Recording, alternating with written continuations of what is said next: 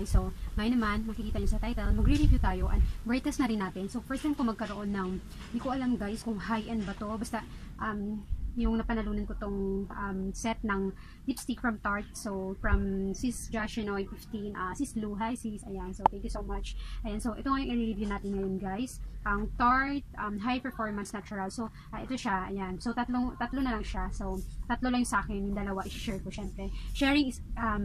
Sharing your blessings is isang maganda dito sa mundong gawin. So, ayan. So, ayan. Thank you so much sis kasi maka-try na rin ako ng Tarte. It's a Tarte or Tarte, ano siya guys, dual. Dito sa baba, ano siya, liquid lipsticks. Then dito is yung mga bullet lipstick na tinatawag. So, yung mga matte. Di ko alam kung matte or sheer. So, yan ang ating aalamin. So, pag-open nga na, ay, ang sinasabi dito, double beauty. So, lipstick and, okay.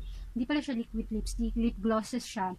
So, lipstick and lip gloss. Itong Tarte na to. So, tapos every lipstick may kanya-kanya siyang shade.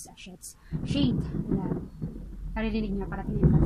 Wala akong kahit ano sa lips guys. Ayan. So, yan. From W Tarte. Tapos 12 months daw. Tapos, ito maganda kasi cruelty free siya. So, yan. Okay. Ang dami niyang inaano dito sa ano. Ang dami niyang mga dinideclaim na mga details dito. So, hindi na natin isa-isahin kasi sobrang liliit ng letra guys. Ano pa naman ako, medyo malabo yung mata ko, although bata pa. So, joke lang, yan. So, pero wag na natin isa-isahin yun. Ayan, let's begin. So, ano-ano ba itong mga colors na to? Unahin muna natin yung sa lip gloss, guys. Ayan sila. So, kunin ko lang sila sa lagayan. Kasi yung dalawa na to, tinabi ko talaga for my sisters and friends. Ayan. So, ayan. So, gamit ko pala ngayon, guys, yung Tarte na blush on din. Ang ganda siya. Very natural lang siya sa face mo. May glow, may glitter, may konting glitter yung iba. Yung iba naman is talagang matte siya. Matte powder siya. So, ito siya. Ang alam mo, guys, ang maganda talaga sa Tarte is yung packaging nila. Packaging pa lang talaga, alam mo talaga sobrang alam mo yung mamahalin na, yung ganun. So, ganda-ganda. So, thank you sis kasi matatry ko na rin itong mga to. So, ayan o. Tingnan nyo naman guys, ang kanilang mga packaging. Sobrang ang gaganda, mamahalin. So, ito yung mga lip glosses sa baba. Ako guys, hindi ako mahilig sa lip glosses kasi sa, ano talaga ako, sa mga lipstick na mga bull type. Ayan, tapos pag open natin, ito naman yung lipstick sa, oh my god, tingnan nyo yan. Ang ganda ng shade. Yan, makikita ko pa lang at hindi ko pa na-swatch. Ayan, nabubulol na ako. Ang ganda na ang colors. Ito ang gusto ko.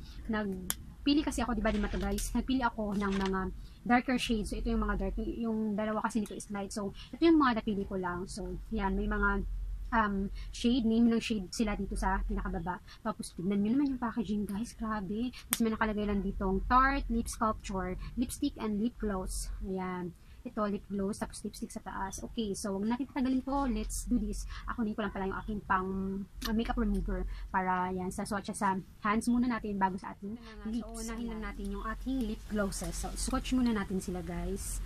Yan, swatch natin sila isa-isa. Yan, mag-swatch tayo sa ating hands. Oh! Yan, tingnan nyo naman. Super red na red. Ano na siya? Oh, okay lang. Hindi yung pagka-red niya. Ito is, pride. So, may pride ka pa ba? Lunukin mo yung pride mo, girl. Ayan. So, dito naman tayo sa kanyang bullet. Ayan. Ang ganda ng colors. Ayan. So, grabe. Parang ayaw ko galawin. Tignan nyo naman bagong-bago. Ayan. So, ito yung kanya. Oh. As I can see, may sheer siyang ganap. Ayan. So, sana mag-set siya into matte. Pero pwede to kahit sheer, guys. Pwede nyo kung gusto nyo matte. Lagyan nyo lang siya ng pulbo. Dampian nyo lang siya. Tapos, ganyan-ganyan. So, yun yung technique daw. Ayan. Ito yung kanyang lipstick. Ito yung lip gloss. So, ayan. Let's do this. Ayan. Una muna tayo sa ating lip glosses. Ayan.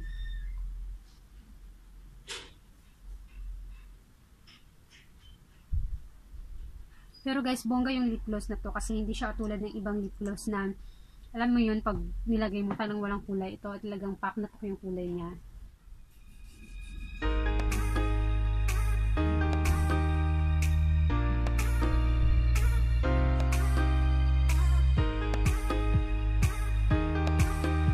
Saan siya nag-guess kasi hindi ako talaga nag-guess nilagay ng lipstick or mga blush. So, is ang shade ng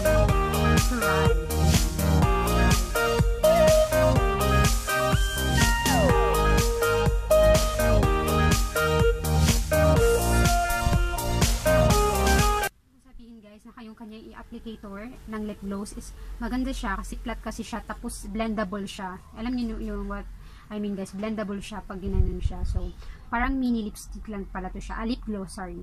So, ito yung the shade of Pride. Ito, ang kanyang lip gloss.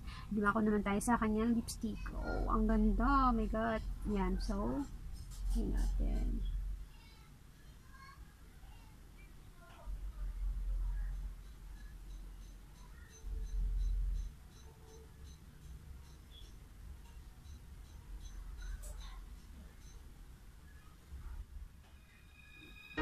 Oh my God.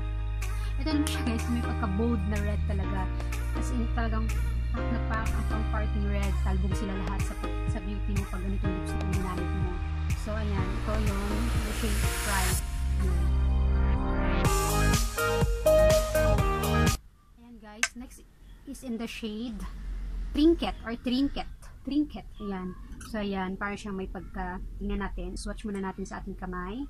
Ayan. At tingnan yung applicator niya guys. Ang ganda kasi ano siya, blendable. Ayan.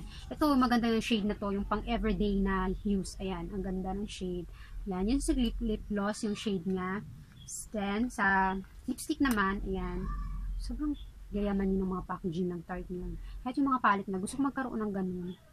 Ay, ang ganda ng shade. Ay, ang ganda nito. Ayan o. Parang mas dark to si lip gloss pag nilagay. Tapos ito ang magandang shade. Ayan, tignan nyo guys. Ang ganda. So, try naman natin siya sa ating ngayong lips.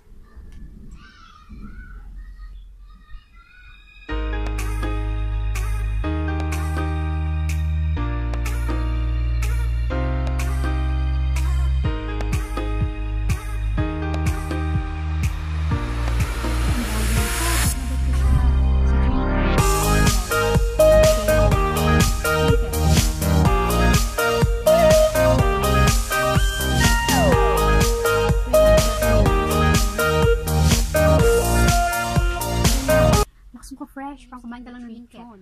Trinket.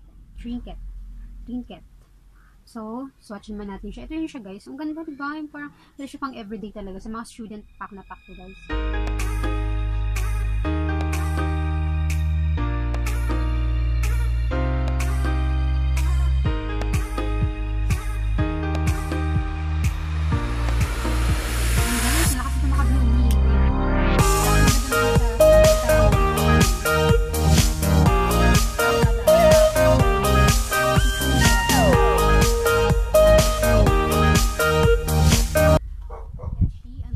Naman is itong si Bangle.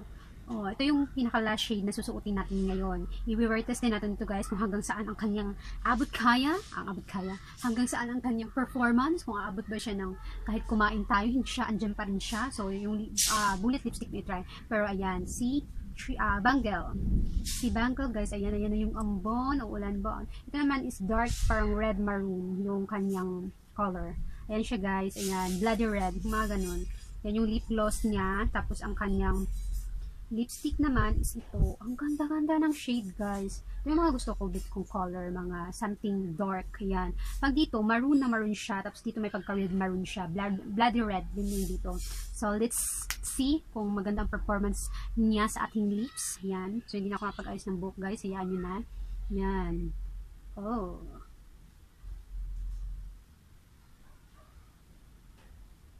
Comment down below guys kung alin yung sa tingin nyo bagay sa akin. Kasi, although sa akin, sa dito, talagang lahat sila nagaganda.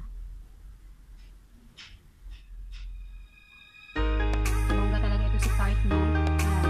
So, ito yung lip gloss nila. Para ito sa gabi suotin kasi, no, sparkle shimmer yung lips mo. Ayan. Bongga.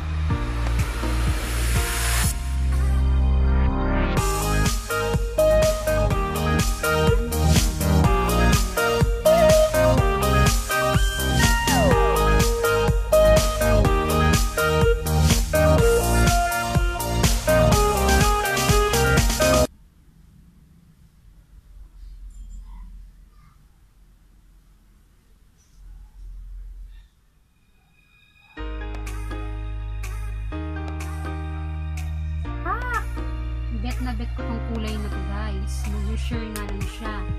Pero let's see it. Ito si bangle.